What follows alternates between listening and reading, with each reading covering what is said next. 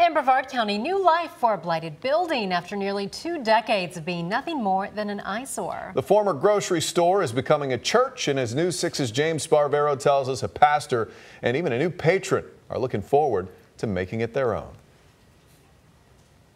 Look around, it's hard to imagine right now, but 20 years ago, this is where Titusville people bought their groceries. Thanks to a local church, this building will be resurrected, and in it, a new place and a new way to serve the community.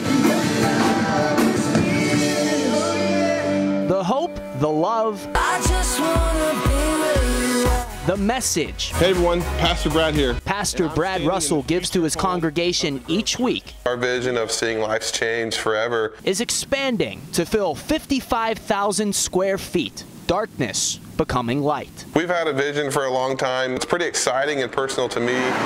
This week, after sitting vacant for 19 years, the Grove Church purchased the old Gooding's grocery store at Harrison and Barna. Pastor Brad runs services each week out of a YMCA, an elementary school, and even the Brevard County Jail. Now, his growing following, reaching nearly 1,000 people each week, will have a permanent home. I think they're going to do great things with this place. $2 million in renovations just beginning. The church is already attracting new members. 60-year-old homeless veteran and amputee Ralph Dees is sleeping in front of the old store. Even without a shirt on his back or a meal in his stomach, he's encouraged to attend, saying the new church will eliminate blight and inspire a community. This building's been empty for so long. They have an excellent opportunity to make something of nothing. Sounds like you can't wait to get started. Can't wait. Just excited for everyone's support and seeing this dream become a reality. The best is yet to come. In Titusville, I'm James Sparvero, News 6.